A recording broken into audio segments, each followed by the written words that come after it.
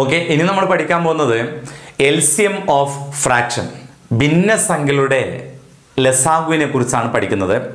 ഭിന്നസംഖ്യകളുടെ ലസാഗു കാണാൻ അല്ലെങ്കിൽ ഫ്രാക്ഷൻ്റെ LCM കാണാൻ നമ്മൾ ചെയ്യേണ്ടത് മുകളിലുള്ള സംഖ്യകളുടെ LCM ഡിവൈഡ് ബൈ താഴെയുള്ള സംഖ്യകളുടെ HCF, അതായത് LCM of numerator divide by HCF of denominator.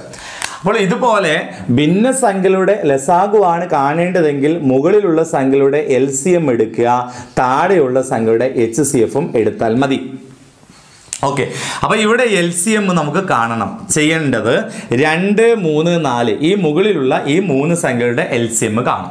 നമുക്കറിയാം LCM എന്ന് പറയുന്നത് വലിയ സംഖ്യയോ അല്ലെങ്കിൽ അതിൻ്റെ ഗുണിതമോ ആയിരിക്കും. LCM നോക്കാൻ നമുക്കറിയാം 2, 3, 4, അതായത് 2ന്റെ ഗുണിതമാണല്ലോ 4. അപ്പോൾ 2ന്റെ ഗുണിതം വേറെ സംഖ്യ ഉണ്ടെങ്കിൽ അതിലെ ചെറിയ നമ്പർ നമുക്ക് ഒഴിവാക്കാം. പിന്നെ വരുന്ന 2 സംഖ്യകൾ 3, 4 ആണ്. അടുത്തടുത്ത 2 സംഖ്യകളുടെ LCM അവയുടെ പ്രോഡക്റ്റ് ആയിരിക്കും അല്ലെങ്കിൽ അവയുടെ ഗുണനഫലമായിരിക്കും. അപ്പോൾ ഇവിടെ 3, 4 അടുത്തടുത്ത സംഖ്യകളാണ്. 3, 4 ഗുണിച്ചാൽ 12. അപ്പോൾ 2, 3, 4 എന്നീ സംഖ്യയുടെ ലസാഗു കിട്ടി, അത് 12 ആണ്.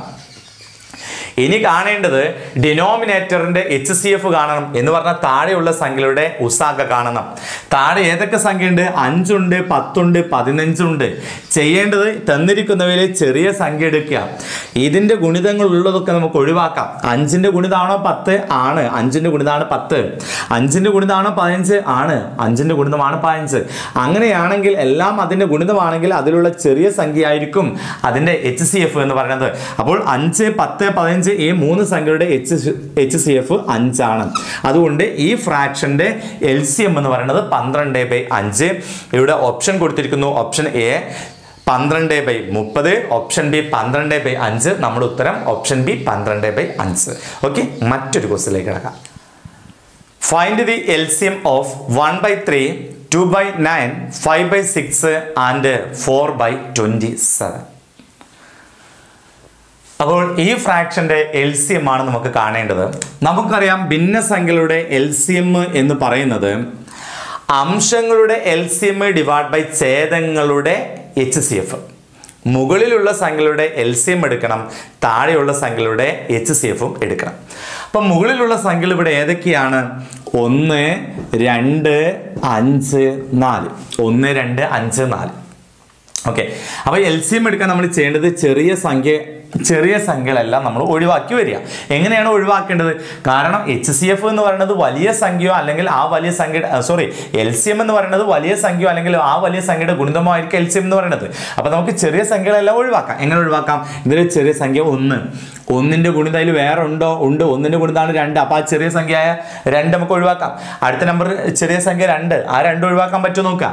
ആ 2ന്റെ ഗുണിതം അതിൽ വേറെ ഉണ്ടോ? ഉണ്ട്. 2ന്റെ ഗുണിതമാണ് 4. അതുകൊണ്ട് ആ 2 നമുക്ക് ഒഴിവാക്കാം.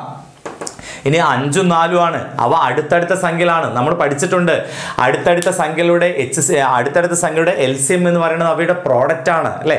അപ്പോൾ 5ഉം 4ഉം കൂടി കഴിഞ്ഞാൽ 20 എന്ന് കിട്ടും. അപ്പോൾ മുകളിലുള്ള 1, 2, 5, 4 എന്നീ സംഖ്യകളുടെ LCM നമുക്ക് 20 എന്ന് കിട്ടിയിരിക്കുന്നു. ഇനി താഴെയുള്ള സംഖ്യകൾ ഏതൊക്കെയോ നോക്കൂ. 3, 6,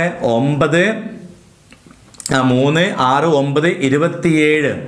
അപ്പോൾ HCF എന്ന് പറയുന്നത് തന്നിരിക്കുന്നതിലെ ചെറിയ സംഖ്യയോ അല്ലെങ്കിൽ അതിൻ്റെ ഘടകങ്ങളോ ആയിരിക്കും. അപ്പോൾ നോക്കേണ്ടത് ഇതിലെ തന്നിരിക്കുന്ന ചെറിയ സംഖ്യ 3, അത് HCF ആണോ എന്ന് നമ്മൾ ചെക്ക് ചെയ്യാണ്. എങ്ങനെ ചെക്ക് ചെയ്യാം? അതിൻ്റെ ഗുണിതങ്ങൾ അവയിൽ വേറെ ഉണ്ടെങ്കിൽ നമുക്ക് ഒഴിവാക്കി കളയാം. 3ന്റെ ഗുണിതമാണ് 6, അതുകൊണ്ട് 6 ഒഴിവാക്കി. 3ന്റെ ഗുണിതമാണ് 9, അതുകൊണ്ട് 9 ഒഴിവാക്കി. 3ന്റെ ഗുണിതമാണ് 27, അതുകൊണ്ട് 27 ഒഴിവാക്കി. ഓക്കെ, അപ്പോൾ തന്നിരിക്കുന്നതിലെ ചെറിയ സംഖ്യ എന്ന് പറയുന്നത് 3 ആണ്. അതുകൊണ്ട് HCF എന്ന് പറയുന്നത് 3 എന്ന് നമുക്ക് ഉത്തരം കിട്ടി. നമ്മുടെ ഫൈനൽ ആൻസർ 20/3. ഓക്കെ, അപ്പോൾ ഇവിടെ ഈ തന്നിരിക്കുന്ന സംഖ്യകളുടെ LCM എന്ന് പറയുന്നത് 20/3 എന്ന് കിട്ടി. ഒരു ക്വസ്റ്റ്യനും കൂടി നമുക്ക് ചെയ്തു നോക്കാം. 1/2, 2/3, 3/4 ഇവയുടെ ലസാഗു ഏത്? Find the LCM of 1/2, 2/3 and 3/4. ഇവിടെ LCM ആണ് നമുക്ക് കാണേണ്ടത്. നമുക്കറിയാം ഭിന്നസംഖ്യകളുടെ LCM എന്ന് പറയുന്നത് മുകളിലുള്ള സംഖ്യകളുടെ LCM ഡിവൈഡ് ബൈ താഴെയുള്ള സംഖ്യകളുടെ HCF. ഇതാണ് നമുക്ക് ചെയ്യേണ്ടത്. അപ്പോൾ മുകളിലുള്ള സംഖ്യയുടെ LCM മുകളിലുള്ള സംഖ്യ 1, 2, 3 ആണ്. ആദ്യം നമുക്ക് അതിൻ്റെ LCM എടുക്കേണ്ടതുണ്ട്.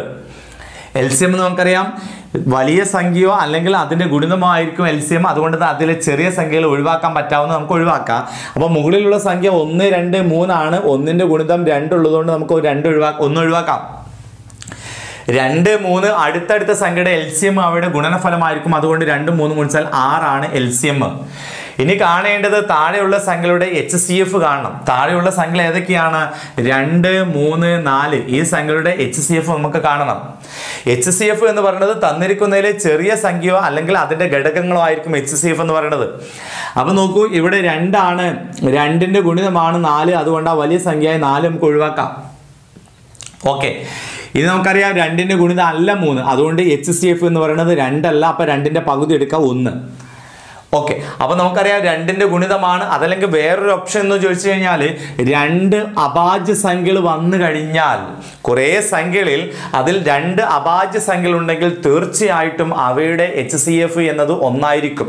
ഓക്കെ, അപ്പോൾ ഇവിടെ 2, 3 അഭാജ്യ സംഖ്യകളാണ് അല്ലെങ്കിൽ പ്രൈം നമ്പേഴ്സ് ആണ്. അതുകൊണ്ട് ഇവിടെ HCF 1 ആണ്. ആൻസർ 6/1 എന്ന് പറഞ്ഞാൽ നമ്മുടെ ഉത്തരം 6 എന്ന് കിട്ടി. ഓക്കെ അല്ലേ? ഇനി ഇപ്പം നമ്മൾ പഠിച്ചത് ഭിന്നസംഖ്യകളുടെ ലസാഗുവിനെ കുറിച്ചാണ്. ഇനി നമ്മൾ പഠിക്കാൻ പോകുന്നത് ഭിന്നസംഖ്യകളുടെ ഉസാഗ.